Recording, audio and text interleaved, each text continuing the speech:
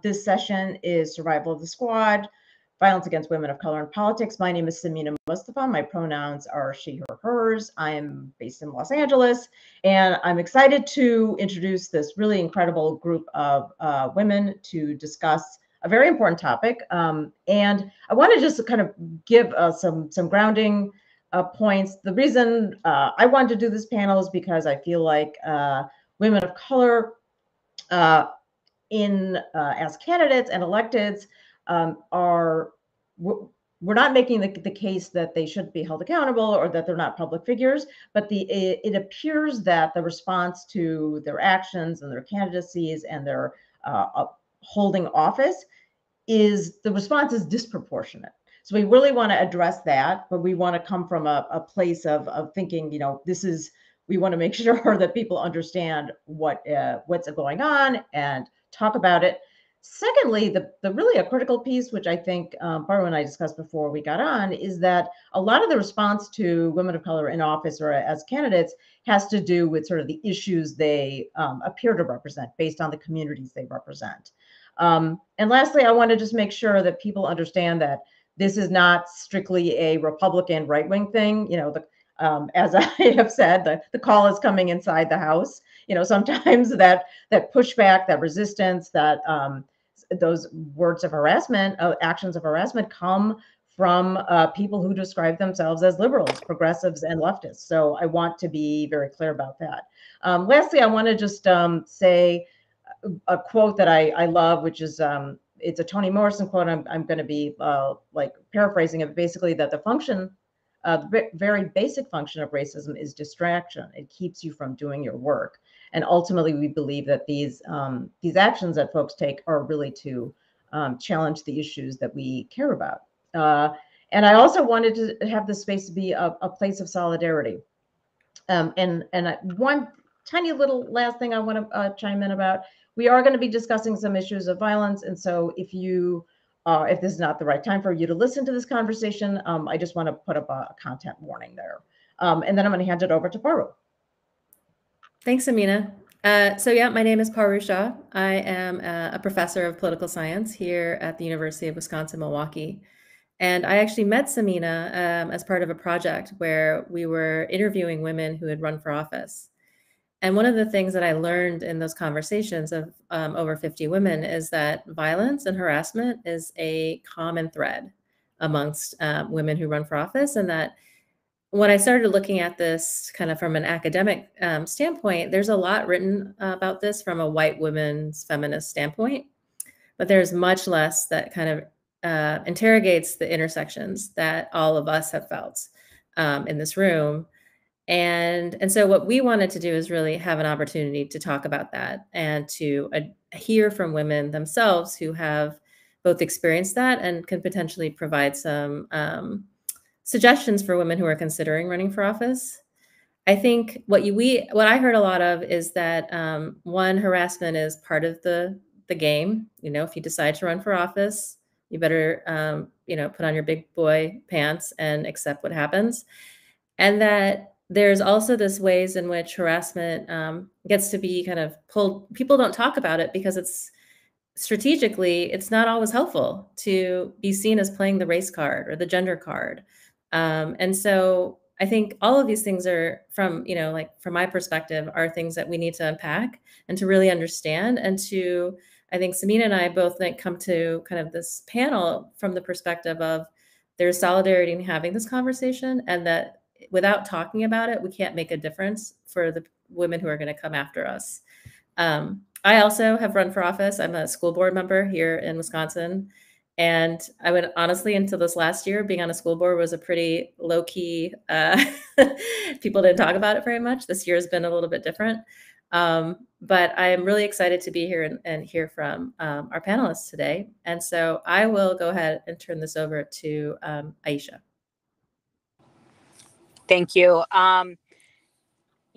So my name's Aisha Wahab. I'm the Hayward Mayor Pro Tem in the Bay Area. And, I will just say that being the first Afghan American woman elected to public office in the nation, was not something that was on our mind when we were running. We were actually told by journalists after we won, and it makes sense considering that our community is relatively new still, 50 years in almost.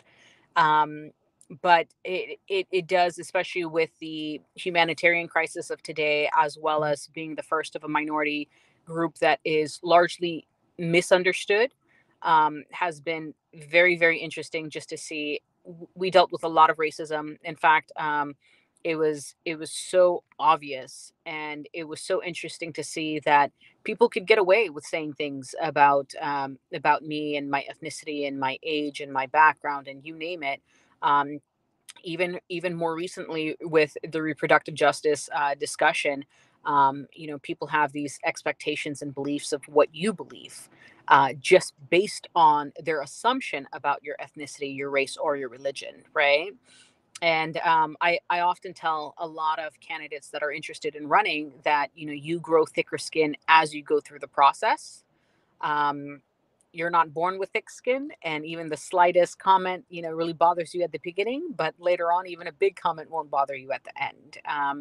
And it's a learning process, but this is something that, we all have a right to do. And if you truly believe you can make positive change, run for office. It is completely within your grasp. And we are better because of our differences, because of our lived experiences, and it adds value to the discussion. So I'm very honored to be here, and I'm looking forward to the conversation as a whole. Thanks, Aisha. Why don't we go to Sema next? Hi, my name is Sema Hernandez. My pronouns are she, her, and chingona as fuck. That is just how I describe myself, and I am very unapologetically human about where I am, where I stand, where I come from, my background, because it's made me who I am and shaped my views on policy and humanitarian issues that I support. Being a daughter of farm workers who immigrated from Mexico to this country, what motivated me to run for office was getting really tired of seeing that no matter how much our families sacrificed and worked in this country, we weren't being valued in the same way as everyone else, even though we contribute just as much, if not more, to this country. And I wanted something better for myself, for my children, for other people. That way they wouldn't have to go through the same systemic issues that we grew up with. Most of my childhood had been traveling from Florida all the way to Michigan, working in the fields with my grandmother. And it wasn't until the 2016 election that was a real catalyst for my passion to run for office, because that was never the intention. As a community organizer, I didn't seek out to be a community organizer to run for office. It was just a calling to do more for our communities, because when you're working within organizations or working within certain systems at local municipalities, you hit certain roadblocks that you can't do any more than what there is. So rather than continuing to hit those roadblocks, I said, we don't have much to lose. They've taken everything away from us already. We have to fight for everything that we deserve. We have to fight for our rights. Something as basic as clean air and clean water is being denied to us. So as an environmental activist and organizer, I tied together the intersectional systemic issues to intersectional solutions that could help solve a lot of these issues from a background as a daughter of immigrants in this country. So I'm really grateful to be here and grateful to be part of this panel, and hoping to learn from all of you ladies, and as well as hoping to teach other people about our experiences and help guide them in any difficulty that they may have in the future when they decide to run. Thanks, Sema. Kim, go ahead. Great, thank you. My name is Kim Fox. I'm the Cook County State's Attorney, which is the Chief Prosecutor here in Cook County, which is the city of Chicago and our surrounding suburbs. I am a diehard, born and bred Chicago girl. I came from the projects of Chicago, which my project is now very famous because Candyman has come out again, and most people have heard of Cabrini Green. I've heard about it from that pop culture reference, but I'm a child of Cabrini from the 70s and 80s in a city that is one of the most segregated cities in the world, and is beautiful and is full of optimism in life. I grew up hiding from gunshots in bathtubs. I am a survivor of childhood sexual abuse and trauma. I have a mother who was a teenager when she had me, who suffered from mental health challenges and used marijuana for medicinal purposes before there was such a term for it, and saw people like her and my neighbors and my family caught up in a justice system that didn't have a reflected lived experience of the people that were impacted by it. I ran for office for the first time in 2016 as the first Black woman to run for this role, which you should know as the top prosecutor, it may have a different term in your jurisdiction. So most people call them district attorneys. We're state's attorneys here in Illinois. So at the time that I ran, there are about 2,400 district attorneys, state's attorneys across the country.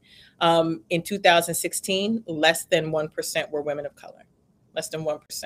In fact, I think there were about 24 Black women who did this job when I first came into office. And my constituency here in Cook, while very diverse, the overwhelming majority of the people in our criminal justice system as defendants were Black and brown. The overwhelming majority of the people in our criminal justice system as victims were Black and brown. And yet I was the first Black person elected to this role, the first Black woman to serve in it. We had someone appointed. And, you know, like Seema, I brought my whole self to it. I brought my whole project experience to this work, and was not going to shrink what that looked like and what my communities look like to do this work in a largely white male-dominated field. I should say that less than 1% were women of color, 80% were white men, 16% were white women. So less than 5% total of the people who do this work are people of color. And doing that has brought with it a torrent of pushback, not simply because I ran on a reform agenda. I ran on the fact that we entered an era of mass incarceration intentionally, and on the backs of poor Black and brown communities. In order to fix it, we needed prosecutors to pull back and to be more thoughtful about how we use our resources. The pushback that has come from police unions, from folks in our communities who don't like seeing people like me in these roles, has been swift. The misogyny that comes with being a woman in this male-dominated field has been not in the least bit subtle, and often celebrated. And so I look forward to engaging in this conversation, because I do think, particularly when we encourage women and women of color in particular to run for office, we need to have an honest conversation about what that looks like, because it is not the same, and not purely from we raise money at lesser rates than our counterparts, and when we talk about other women and how we have to message, but also about the attacks that come, that you think that you are prepared for until they hit you. I'm with you, Aisha, that the subtlety of my skin is like thick as hell now. And I didn't start out this way 4 or 5 years ago. So thank you for having me on the panel. Thanks so much, Kim, and all of you for sharing. I realize I didn't share myself. I ran for office in the county that Kim is the district attorney, state's attorney for. I voted for you 4 times, actually. So you're the only person on the panel that I had the honor to vote for. I ran for Congress in 2018 against a Democratic incumbent, and I know that we'll be hearing about that from Sema. And that experience led to a lot of pushback and online harassment from people who describe themselves as progressives and leftists and liberals. And so I'm going to go back to you, Kim, and when we are, when each of you are responding, we'll just turn our cameras off. I do want you to talk a little bit more about your experience, because you just recently ran for re-election. I wanted you to go into a little more detail on what the experience was like, and also how you were advised to talk about it. Yeah, I mean, the experience running for office was, the first time was tough, right? I mean, in Cook County in particular, you have to go and you have to meet all the powers that be. And, you know, most of the powers that be were men, and they were white men. And I remember, you know, one meeting where I was supposed to meet with a committeeman, and he didn't know I was standing outside the door. And I heard him say to someone, I heard she's cute. Let me see what I can I get out of this? And I was right on the other side of the door. I had one, you know, man tell me in my meeting with him, you know, to try to get his support for the campaign. He was an older white man, went on and on about his first Black girlfriend from 20 years ago. And I'm like, what does that have to do with me? And so it was obnoxious. It was, and again, these were, to your point, people within the party. You know, Cook County is a largely Democratic county. So these were not, you know, folks from the other side. You know, I had a man tell me, who I respected, an older person, told me I needed to dress different because when he looked at me, he wanted to have sex with me. And he said it without shame, without lowering his voice, without like, I shouldn't, it just was part of the norm. And I think that gauntlet that we have women run through without preparing them for the other side. And this was, again, before the rise of the Me Too movement, which I think left out women of color and our lived experiences even in that, where I think there was this sense of emboldening that you could talk to a Black woman or an Asian woman or a Latina any kind of way.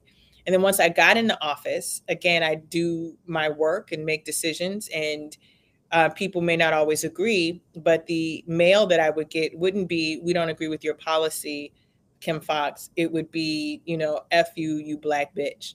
The objectification of my race, of my gender, was a thing. I wasn't just a prosecutor. The vitriol came at those intersections. You know, last thing I'll say to turn it over to others, you know, there was a big protest outside my office by the Fraternal Order of Police a few years ago.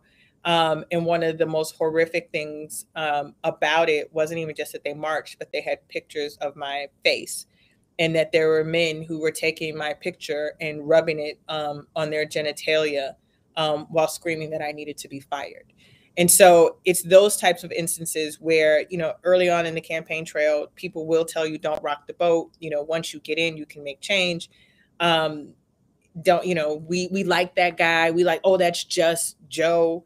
And you are made to feel like this is what is to be expected, and you condition yourself to where after the incident where people were literally simulating oral sex with my face on my government property, I said, fuck it, I'm not doing that anymore. We're going to talk about what this is. We're going to talk about those challenges because it hides in plain sight and no one's coming to save us but us. And so I'm very vocal about the racism and the misogyny that I face in this role.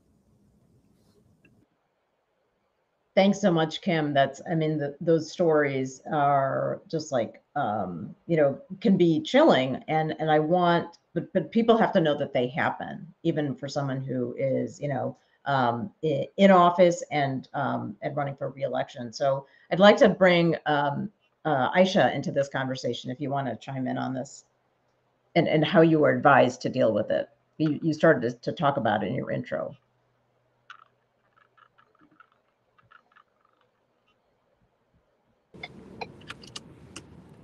Can you guys see me? Okay, perfect. We can, yeah, we can hear. Oh, okay.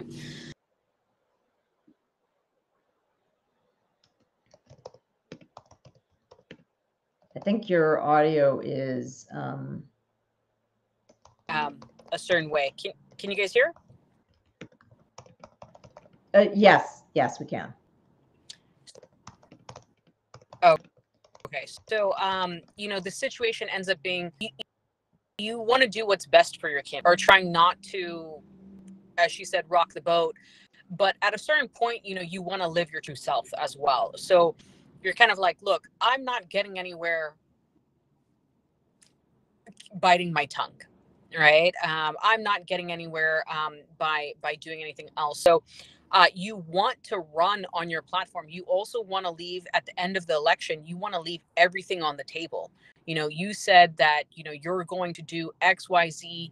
You spoke about it honestly. You represented yourself honestly. You can sleep with, you know, at night and look yourself in the mirror. A lot of people have this perception of what you are and what you should be. And the honest truth is that, elected officials are supposed to be made up by everyday people. They are supposed to be made up by people like you and me, single moms, people of color, people with degrees, without degrees. It does not matter. It should not matter, right? It is who's going to do the job, who's going to advocate the most for us, who's going to get things done. And right now, if you take a look at just even our elected officials at the federal level, we dominate in every house, particularly, and things aren't getting done, right? And the American people are actually the ones that are the victims of that.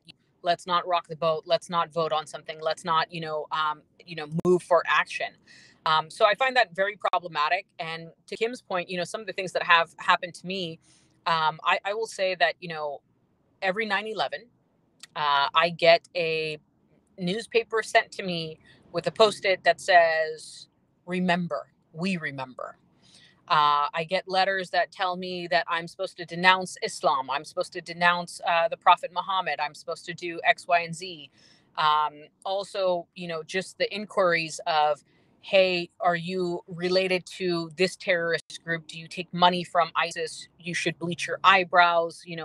You name it, seen it, heard it, been messaged it, social media, physical letters, whatever the case may be.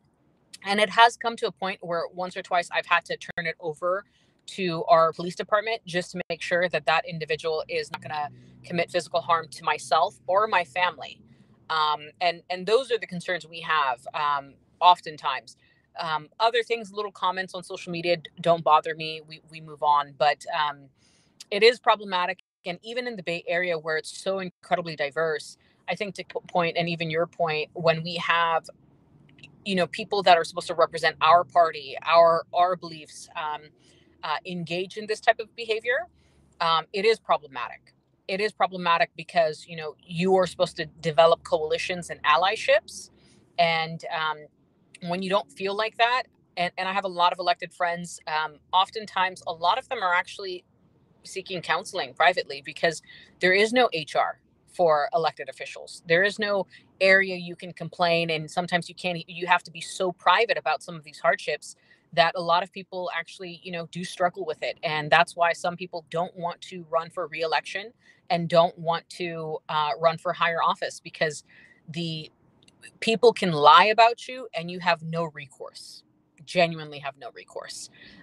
People can smear your name, disrespect you, and you have to literally take it on the chin and smile. So it is not an industry that is designed for people that want to do good and keep their head down in a lot of ways, because you get criticized and bullied in so many different ways.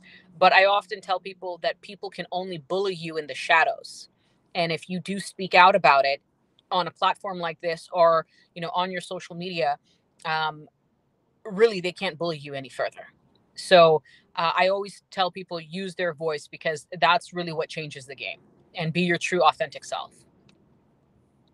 Thanks, Aisha. Sema, you want to chime in on this point? Oh, I most certainly do, but I can't even focus on one specific incident where I can say it only happened once, because when I was campaigning in 2018 for United States Senate in Texas as the first and youngest Latina, Indigenous woman, daughter of immigrants running for a statewide position, you come under attack for multiple things, but never did I expect it from within our own party, from within our own allyship.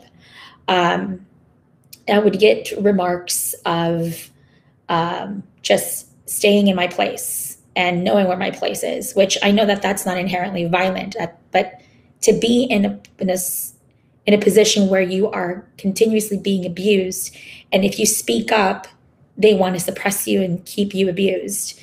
That's problematic. That is contributing to a very violent systemic issue, a very oppressive system. There have been instances where I was even pressured to, I'm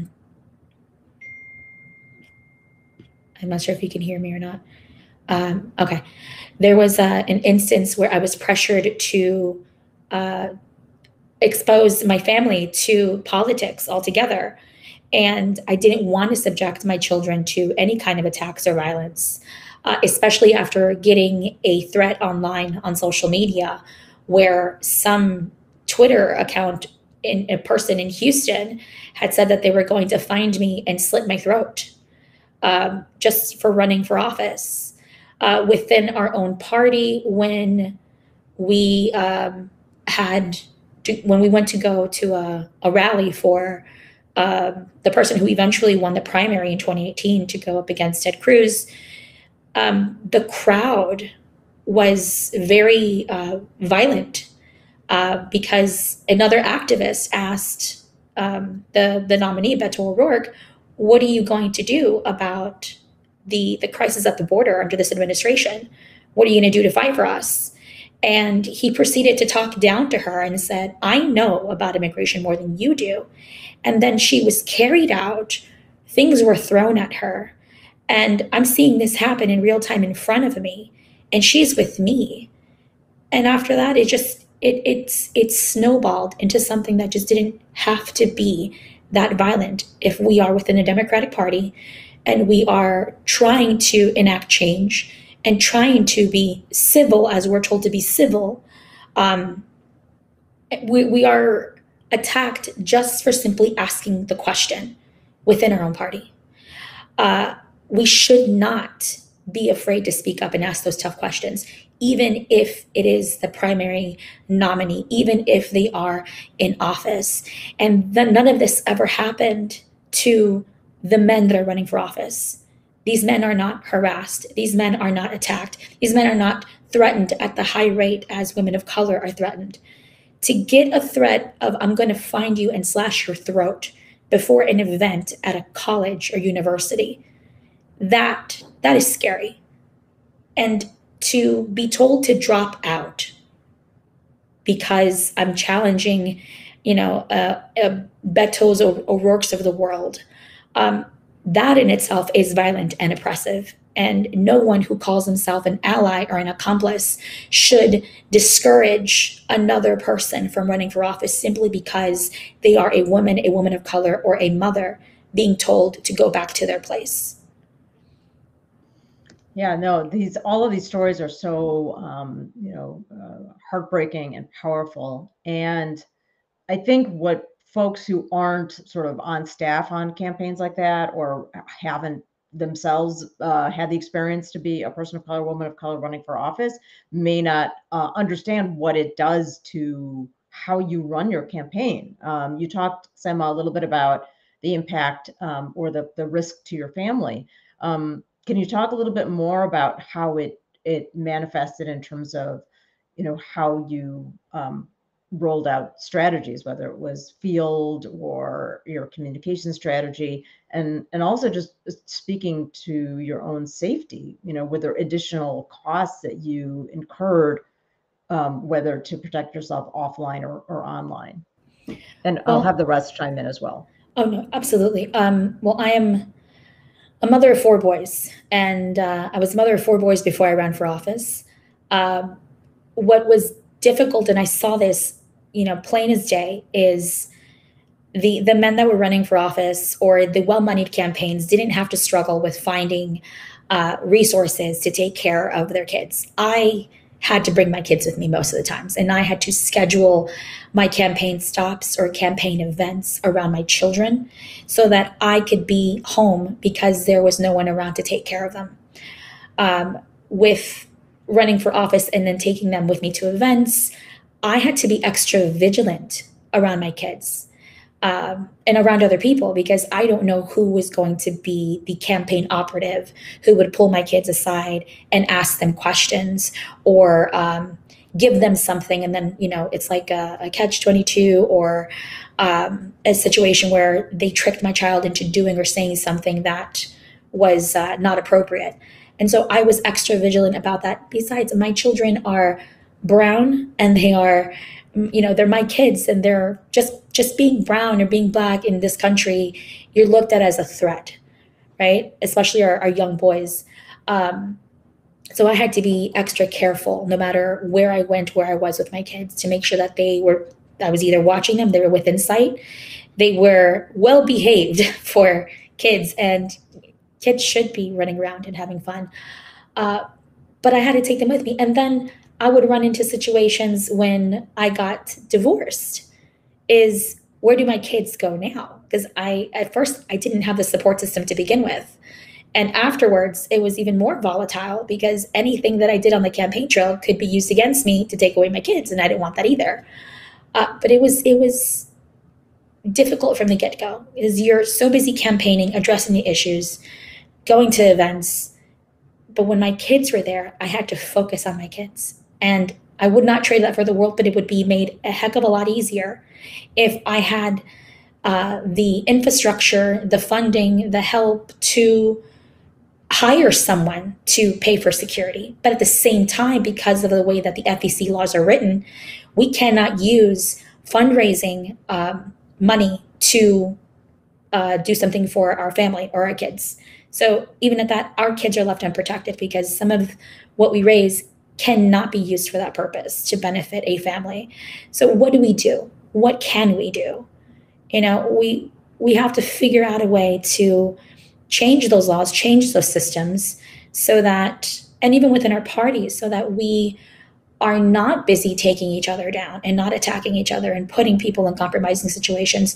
But if there's going to be an event hosted by either the campaign or another, Democratic club or whatever party you're running in, that there is a safe space for your kids to go to when you're at an event, and that they are not near other people who are going to cause some harm. You just never know who's around with the intent to sabotage you or cause you harm. That's such a huge factor for parents who are running, is the safety of their children and loved ones. Kim, if you could chime in here and also speak to that, whether you can speak to your 2016 campaign or your 2020 campaign, in terms of how things, how the threats and your need for security changed your approach. Oh, absolutely. I think, again, in 2016, as an upstart candidate who didn't have much resources, in remembering, driving myself around to places, not fully appreciating that some places would be more welcoming than others, versus 2020, which I had become a known quantity. And again, in some spaces, very polarizing, particularly as it related to criminal justice reform and its impact on Black and Brown communities.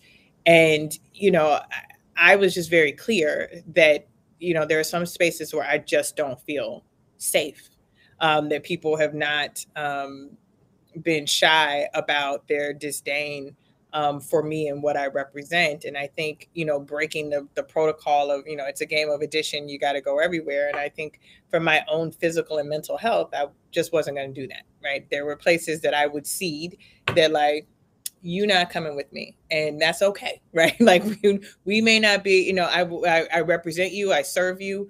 I am your state's attorney as well. But I think, the days of women of color placing themselves in harm's way so that we can check off a box that we went to, every community when we know that you are not welcome in them, was a deliberate choice that I made in 2020 versus what I did in 2016. And again, that is because, I had 4 years, having been in office, of being able to see and try to sit and rationalize with folks, and the polarization that just increased exponentially under the former president made things that much more hostile. And, I'm the mother of 4 as well. I have 4 girls, 4 teenagers who are very into social media, whether it's, Twitter or TikTok or these other things, where they would get information and see things, and when people were coming for me. And so they were very acutely aware of it. And so they were concerned about my safety far more in 2020 than they were when they were much younger in 2016. But again, I think as we talk to candidates who who live in these bodies about running for office, I think you have to plan a strategy for yourself and how you engage that prioritizes your safety and comfort over the traditional way that we have done things. I will say Zoom has been a blessing and a curse, because there's nothing like, you know, getting on the doors and touching people directly. But it is also, for me, some of the anxiety that I feel when I walk into certain places after having received the same types of threats, and always being very acutely aware of like my surroundings, has alleviated some of that because we're able to do things digitally.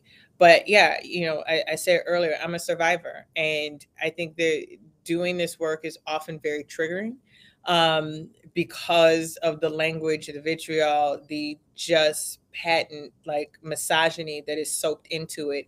And again, I will reiterate what we've all said. Largely, my experiences have come from my own party, and feeling helpless to say, do something about this. If, and I'll be blunt, if a white woman had received, you know, people rubbing her face, or a picture of her face on their genitalia by member, you know, there were 2 members of our city council who were sitting at that event. 2 members of our city council, our FOP president.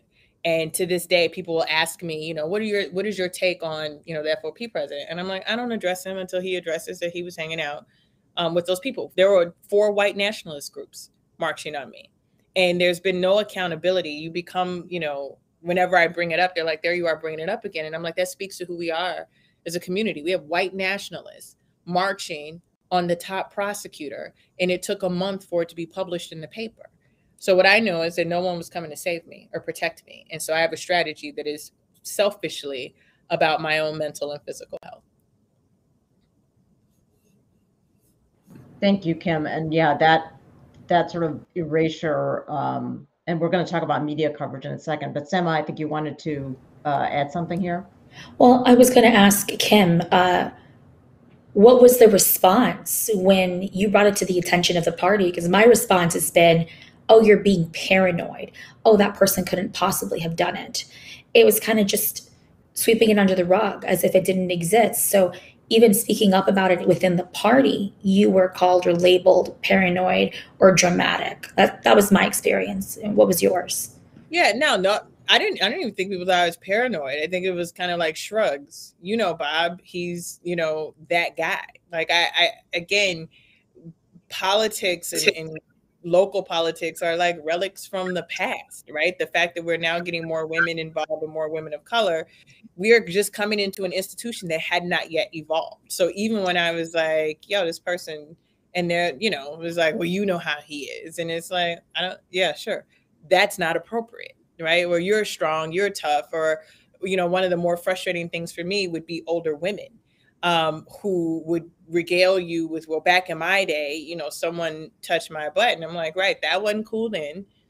Really not cool now. What are we going to do about it? But we've become so ingrained in politics to accept that this type of harassment is just the nature of our work. And it's why we need more women in politics and why we need more women calling it out, and without apology. Because otherwise it remains a safe space. I mean, in all institutions, politics is not unlike any other institution that's reckoning with sexual harassment, except they know and don't care because there's no accountability attached to it. Can I also highlight that oftentimes, in my opinion too, when you are of a certain community group, oftentimes you are kind of labeled as, you know, having to speak up for a community, one, but also people judge you based on politics in a different country. So for example, you know, I'm running for state Senate. I have an opponent that is describing me as a radical Muslim progressive. And you know, if that's not a dog whistle, I don't know what is, right? And at the same time, other individuals who, you know, let's say are institutional powers that, you know, you want their support, you are, you know, trying to get their support. If they have their own political agenda, they often tie you into it. So, for example, if something in a different country is happening, you know, for I'm ethnically Afghan, but at the same time, you know, that region as a whole has international issues that, you know, are being discussed daily. People want to know what your stance is over there. People want to know, you know, are you going to support this resolution or that resolution? And I've had to respond, you know, very politely saying, I'm so sorry, I'm not of this ethnic background. I genuinely don't, you know, think that I'm going to do service if I just Google it right now and have no historical or cultural context to this issue or that issue. And I find it also inappropriate to be asking a state Senate candidate about something on international issues abroad. So they because of the way you look, because of who you are, they try to attach, as I like to joke and say, parents' homeland politics onto you. That's problematic, and it's usually people of color that actually apply that to you. It is not necessarily white America or anything like that. And I think that that's more easily identifiable if you are one of the smaller ethnic groups, number one. And the mere fact that, you know, to everyone who spoke today, we don't have people representing us that come from normal backgrounds, in the sense of, like I mentioned, single moms. You know, the mere fact that, you know, if you take a look at Congress, Katie Porter is the woman you're looking at, you know, to represent single moms, right? One person. State Senate, there's not an everyday renter in the California State Senate, right? You know, you take a look at that and you're like, this is why this institution and this, you know, traditional politics does not work for the everyday American at this point. And people are getting so frustrated on all sides. It's become so polarized, and it's only heightened since you know, our last president and today's time, that the issues that most families care about aren't being addressed. And we have candidates like myself and like everybody here that are genuinely trying to do something positive and work for people, but are kind of being told either you can't do it, this is not the traditional path, you know, you can't speak up for it, you don't want to seem too intense or anything like that. And it does a disservice to the discourse of the conversation of policy, but also a disservice to the people that are going to be affected. And it's problematic. And on top of that, we also have people of color that are elected officials that, because they have been so ingrained in this do not rock the boat politics, that they don't speak up for, you know, community members' issues, right? Constituent issues, just because they think it's too polarizing. In my city, for example, they struggled significantly with minimum wage, increasing the minimum wage, or tenant protections when it's a city that's largely renters, right? And that became problematic in so many different ways, as on top of policing issues, on top of all the issues that really affect people, but are so controversial because people don't want to rock the boat with these institutions. And that becomes extremely frustrating. And on top of that, you know, all the harassment, all the commentary, you almost have to zone yourself out of the gossip. I tell people, if it's important, they'll call you back. Don't take people's calls. Like, literally just ignore the politicos that are always in your ear giving you negative news. You know, you have to protect yourself in a lot of different ways. Yeah, no, and we could have a whole panel, separate panel on the other people of color, the people in our communities who sometimes their sort of, you know, sort of timidity and fear of speaking out can sometimes backfire on our communities overall. But I do want to just pivot to the issue, which I think affects all of us, and something that Baru and I have been tracking is not only is there very little scholarship on this, there's very little media coverage around it. And I feel like in some ways, you know, there might be an experience that like covering it could have, you know, sort of backfire in some ways. So I wanted Kim to come back into the conversation and talk about how media coverage has affected the harassment and the threats you faced. Yeah, it's an interesting point, right? Even after, you know, this big had, you know, we had these people we had 4 different white nationalist groups, the Proud Boys included. It took almost a month for anyone to write anything. What was amazing was they wanted to verify that they were actual Proud Boy members or members of these groups because they were afraid of being sued for saying that people were white nationalists. And it was like, I'm appreciative of the due diligence to the white nationalist community, but they like did this thing to me and we need to talk about it. On an internal standpoint, I have a security or an investigations bureau in my office. It provides security for me. And they're often very much like, well, if we talk about it, then it'll, stoke the copycat. And, there's a part of me that's like, well, damn, how many people are out there? Because with the volume that we get, if there's another subset of copycatters that we're worried about, then we're letting these folks off the hook. So there is that balance of, by talking about it, do you provoke it?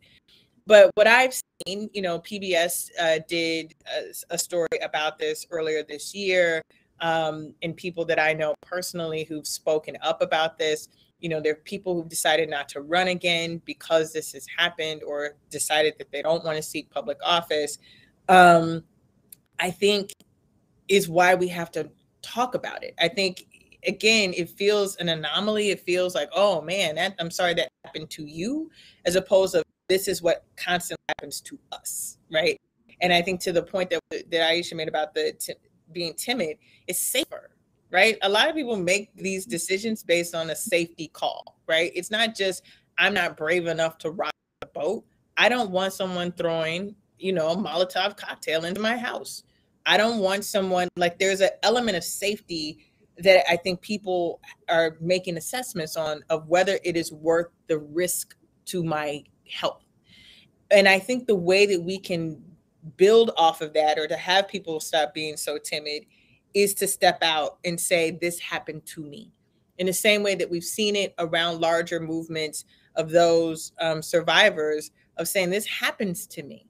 You might see me on TV, you might see me and think, wow, she's got it together. And it's like, no, I do go to therapy regularly because of what it means to do this work and to do it in this skin, and be a mom and, be a wife and be a daughter and not be paranoid that, these folks who send these horrible things to me are in every room. But me saying that I go to therapy, that is a concern for me, where people who are like, oh, she's tough, it gives the space for others. And so the media, I think they've got a way to go, not just on this issue, but this issue as it relates to women of color.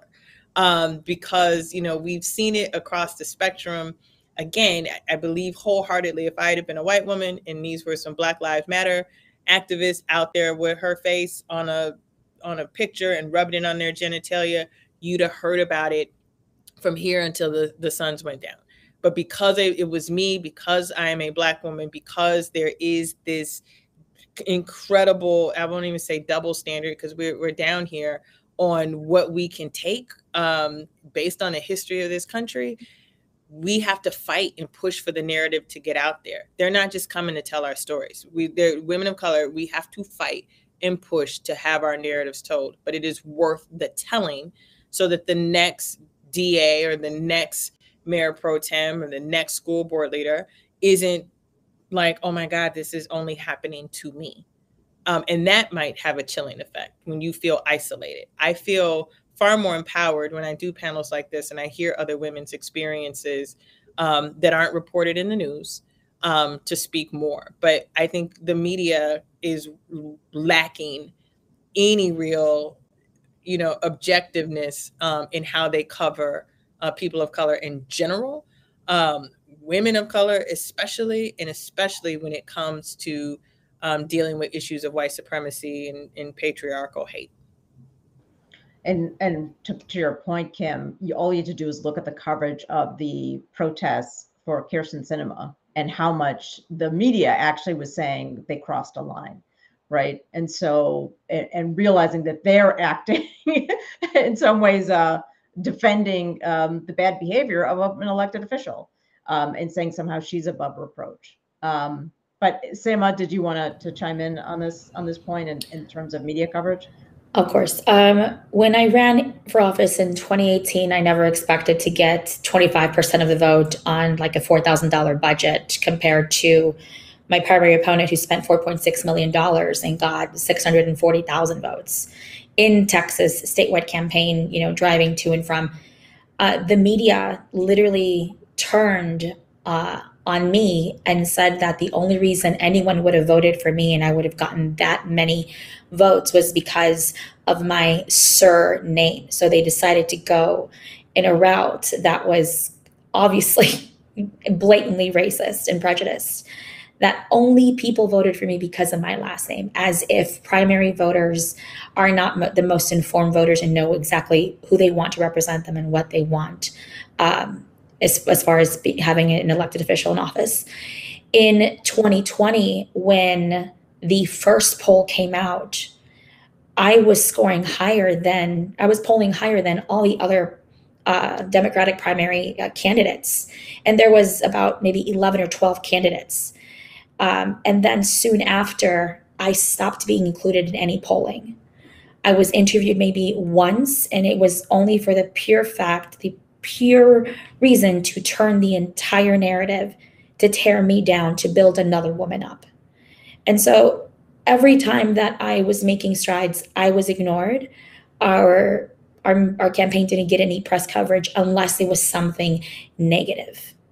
And that put us at a great disadvantage, as far as getting the media attention out, because we were not meeting the fundraising threshold numbers. So the media based its coverage on a campaign based on fundraising numbers. And then when I didn't meet the threshold for polling numbers, or I did meet the threshold for polling numbers, they would switch it. So I could never get on stage. And when I finally did get on the debate stage, they focused all the questions on the top fundraising candidates and gave them the coverage. After the debate, they interviewed just about every other candidate except maybe 3 or 4 of us who were not fundraising as much, because those were the candidates to focus on. And of course, the primary election results were just the same. Whomever was fundraising the most money got the most coverage, ended up getting more votes. And that in itself is really problematic, because if we're telling candidates, you can run for office, you have the ability, it is your right to run for office, it doesn't matter how much money you make, what your socioeconomic background is, what your education is, that should be reflective in the media. That should be reflective in those platforms and spaces, even to get your social media blue check when you're running for office. Like, you need that to verify you so that you can be at least on the same level playing field with an incumbent that you're challenging, so that people know this is your account, this is who you are, and get more coverage. And even that was denied and has been denied to previous and current candidates or elected officials who have won their primary or who are running. They're at a disadvantage every step of the way. So we are, we only have about 5 minutes left. This has been an incredible conversation. We could do this for several more hours. But I do want to have everyone sort of popcorn and give kind of a final thought, like about a minute or less. And then Paru and I will close it out. So Aisha, if you could just quick thoughts really to other women of color who are considering running for office, like words of advice, words of encouragement. Do it. That's the easiest thing I can tell you. I think you learn a lot about yourself going through the journey of running for political office. You also know, maybe this is for you, maybe it's not for you, but you also know where your principles lie. I also think that, to the media's point, media is incredibly important. And at the same time, I think to a certain degree, there are biases that are very clear. As a candidate and a candidate of color and, largely the underdog, you notice it. And, for example, we have editorials that are done, the editor's endorsed candidate, and those interviews, genuinely, I was asked in a minute, explain the budget and what are the priorities of your priorities around budget. How do you do that justice, right? So they already have their picks half the time, extremely conservative. People, you have to raise the money to have your message in front of thousands of people, right? And oftentimes everybody's message is very similar. in a lot of different ways, right? You know, all Democrats and all Republicans say we want better schools. But then the question has to be from all people, how do you believe that our schools can be better, right? And right there, you'll be able to weed out the candidate you like and not. So I would recommend everybody join, everybody run, and everybody help the woman that you know, right? The woman that you believe in, the woman. And if you don't see the woman, be the woman. So those are my 2 cents. Okay, great. Kim, do you want to chime in here real quick? We only have we have less than 3 minutes. I can do it. Sorry. I'm still Aisha. Do it and find community. I think one of the things that is incredibly helpful for me has been finding other women who have done it, who've had the same experience, to be able to text, to be on a thread with, to be able to be vulnerable with. All of the challenges happens because of being a woman of color doing this will exist. They should not discourage you, but empower you to strengthen up, to squad up, you know, to make sure that you're protected. I mean, this was about having squad. And so what I will say is find other women who have run, who have or and won and lost, or run and won, to be able to be your squad. Do not do it alone. These offices, these roles are very lonely, but we thrive best in community. So find others to take the journey with you.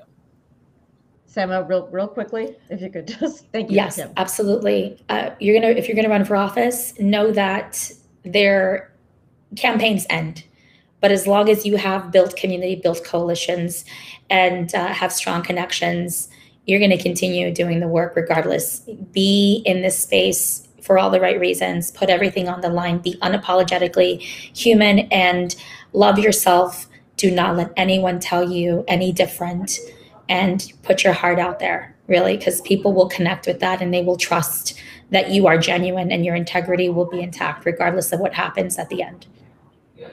Thanks so much, Sema and Kim and Aisha, for being on the panel. For all of you who were attending, thank you so much for your comments. It is very triggering. I appreciate that, Celine. And I'll let Baru close it up with discussing what we plan to do next. Yeah, I wanted to say also thank you.